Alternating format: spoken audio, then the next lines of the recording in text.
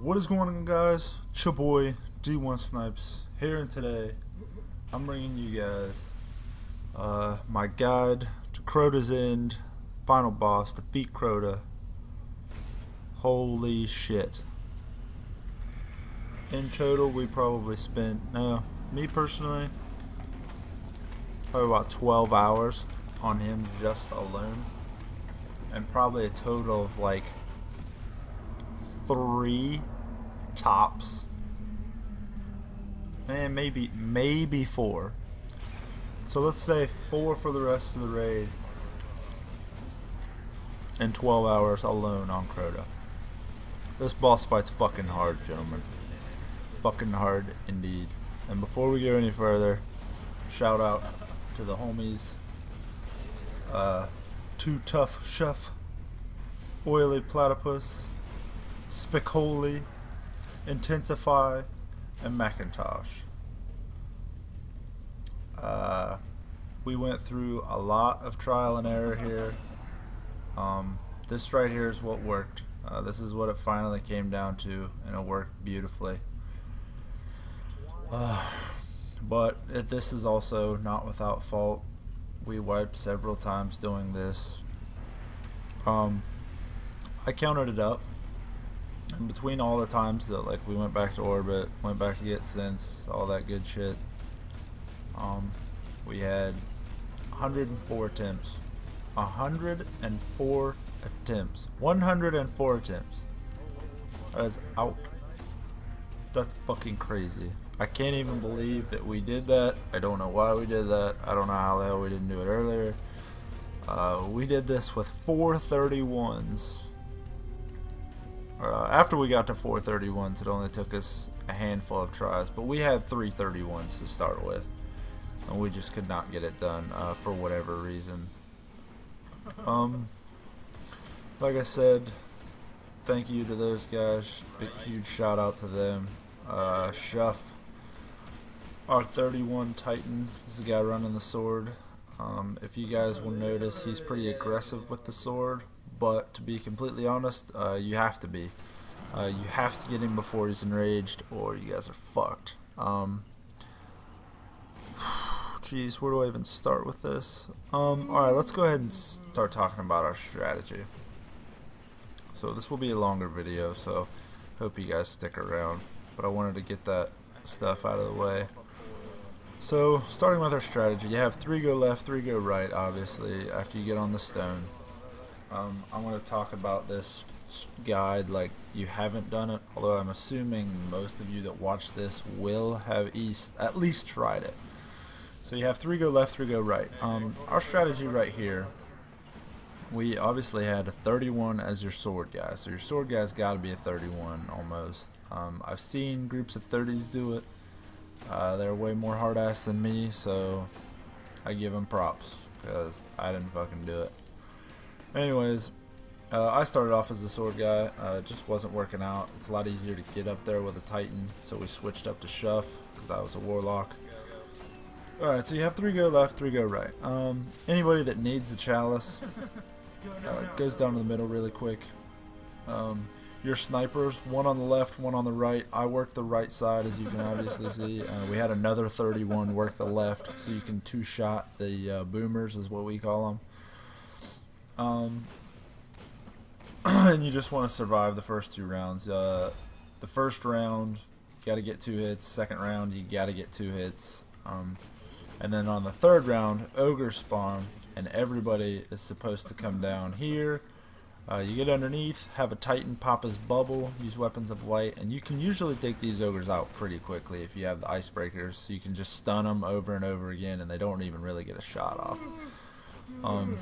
But yeah, on the 3rd round, and then after in between the 2nd and 3rd round, and then in between the 4th and 5th round, you have to come down here and clear out ogres. Where to next? Okay, so you've cleared out the ogres. We're going into our 3rd round right here. We've got a pretty good run on him, so we're being kind of careful.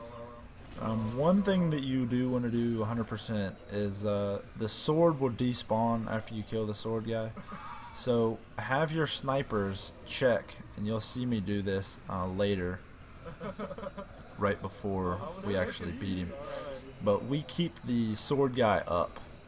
We didn't kill him in the middle because I was telling my team that he hadn't moved. He was on the right. He's a hell of a lot easier. Yeah, watch out for these thralls if you're a sniper. Both ends on the left, right, and right side. It's easy to stay alive. Just don't get too aggressive. You want to keep those boomers and those sword guys off your sword guy, because that's what had us wipe a lot, and that's what killed Shuff a ton when we did that. So with two, you can do this with one. I think we could have done it with one a couple times earlier, but we just had a couple mishaps and hiccups, and we just ended up losing. But it's pretty easy to do with two snipers, even though it's doable with one. That's what we decided to do.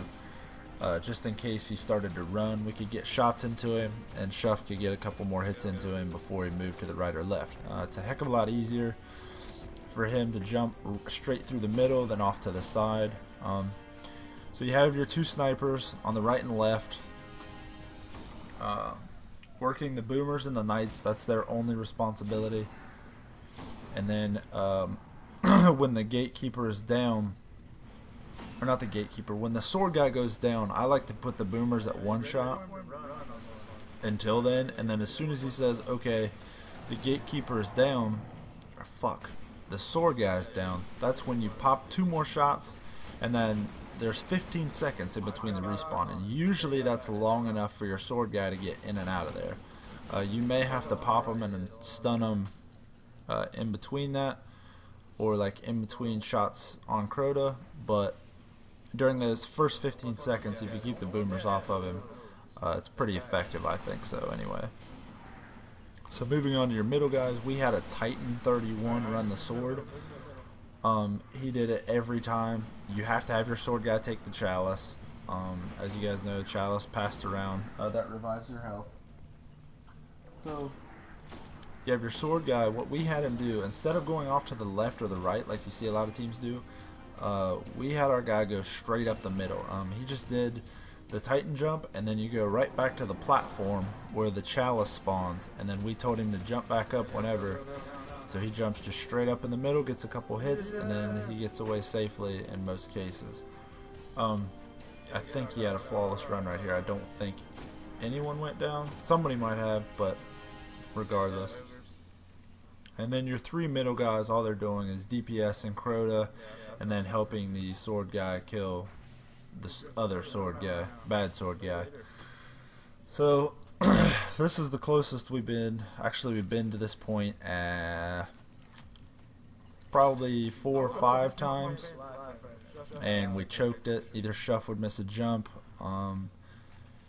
we snipers would miss, and the boomers would kill him, or Crota ran a lot. That's what also caused us to wipe a lot, was that Crota would just run after we killed the sword guy, and then we couldn't get shots into him, and he wouldn't go down. So that was kind of shitty and just bad luck. You do have to be a little bit lucky, but with good communication, this is the way to do it. I thought I thought the Atheon fight was hard and took a lot of communication and a lot of teamwork, but this one takes the cake. Crota's raid is, I love how the Vault of Glass is set up. I think it presents a lot of different challenges, and I think I'll talk about that in another video.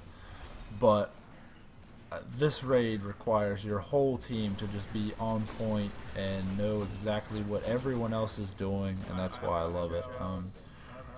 Right here, I don't think I went back up because he was one shot and we didn't want to wipe and get the oversoul, so we all decided to stay down in the middle to DPS the sword guy and then try and get Crota down before he ran away. So that's what we ended up doing. Right here you're gonna see us beat him, and like I said, he's one shot and Rage is near. Had we not got him on this jump up right here, or like to put him down a second time, we would have gotten Raged, and there you go, we beat him. 104th try, that's our lucky one. Got the cryptograph, the Crota's end emblem. I briefly show them to you here, but I look at the stats a little bit more in depth and a little bit slower later on. We were a little bit excited. So I hope this helped you out, guys. If it did, please leave a like below. If you guys have a different strategy that you think is more effective, comment below, let me know. I'd really like to hear them. I want to see how fast we can get this done, if there's a more effective way to get it done. We tried everything we could think of, and this is what we ended up doing to make it work. I know a couple guys got the Black Hammer Sniper.